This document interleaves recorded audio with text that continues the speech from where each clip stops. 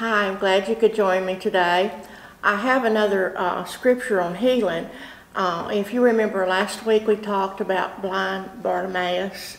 Well, this week we're talking about the lady with the issue of blood. And I'm going to read it in Mark chapter 5, verse 25.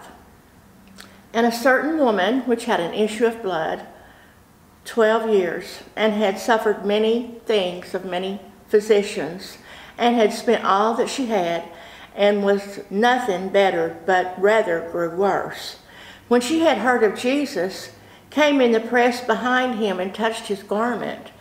If you notice, it said when she heard of Jesus.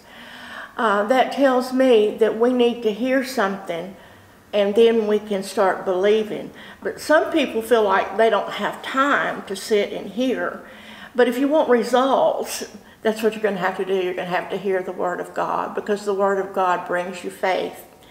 And the next verse, number 25, for she said, if I may touch but his clothes, I shall be made whole. And straightway the fountain of her blood was dried up, and she felt in her body that she was healed of that plague. And Jesus, immediately knowing in himself that virtue had gone out of him, turned about in the press and said, who touched my clothes?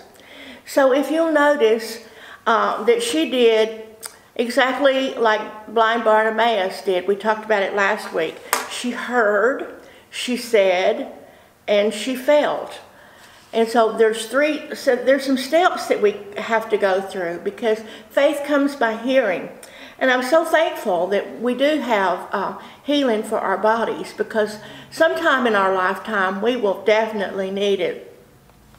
But verse 34, it says, and he said unto her, daughter, thy faith hath made thee whole.